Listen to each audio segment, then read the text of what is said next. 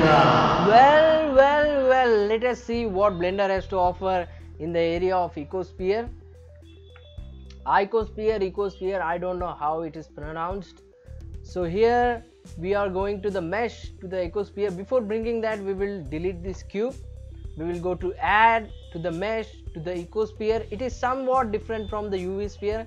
How we are going to see that as well. So Ico Sphere is something like this. If I go to its sub menu, we can increase its subdivision. It is going to smoothen it out, and we can increase its radius.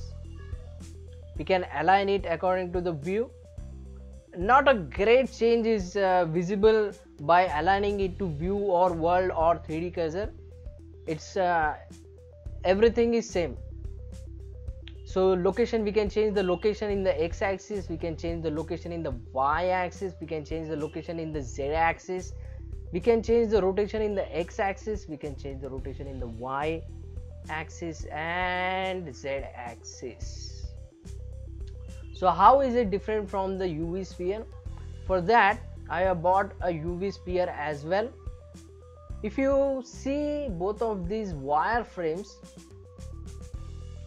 UV sphere is made of, it's something like how our latitude and longitudes are there on the globe, whereas Ico Sphere is something made of triangles. It is made of a triangle, whereas UV sphere is made up of rectangles. Wow, that's wonderful. So that is the main difference between both of these types of sphere. If you like this video, hit the like button, hit the subscribe button. Until then, one more thing, if you want to support me wholeheartedly, you can support me on the Patreon page.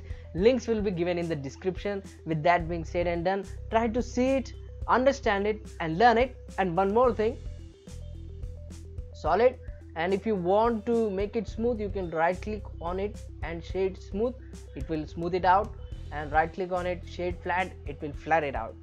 So with that being said and done, try to see it, learn it, understand it. I will be seeing you in the next video.